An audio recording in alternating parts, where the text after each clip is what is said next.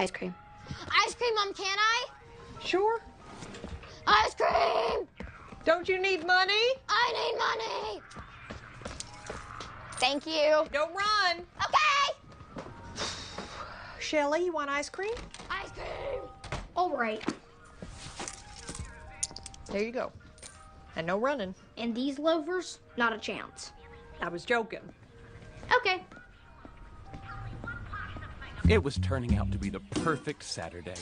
The ice cream man had extra napkins, I had tons of homework, and I was about to enjoy an orange sherbet push-up, which was the only kind of push-up I could actually finish.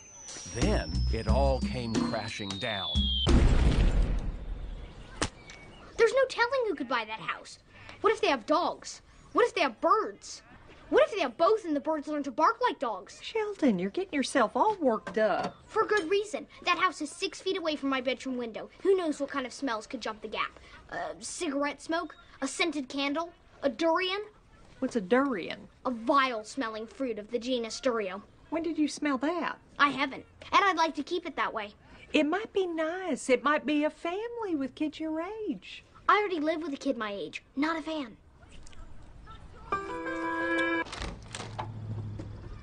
What's up? Can I talk to you about serious woman stuff? Of course. Is this a iced tea conversation or a hot tea conversation? Definitely hot. Uh-oh. So what's going on? I think I have a boyfriend. Wow. But you cannot tell Mom. Oh, of course. I love not telling your mother stuff. So, what's his name? Marcus Adam Larson. He's 11 and a half. He has blonde hair, his favorite color is green, and he's learning how to skateboard. But he's not very good yet.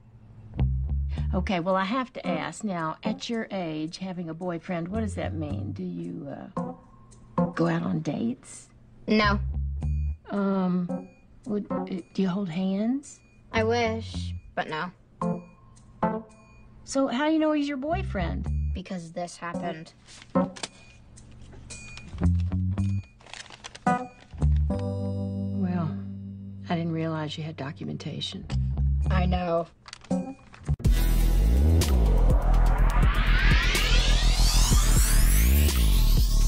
Kick.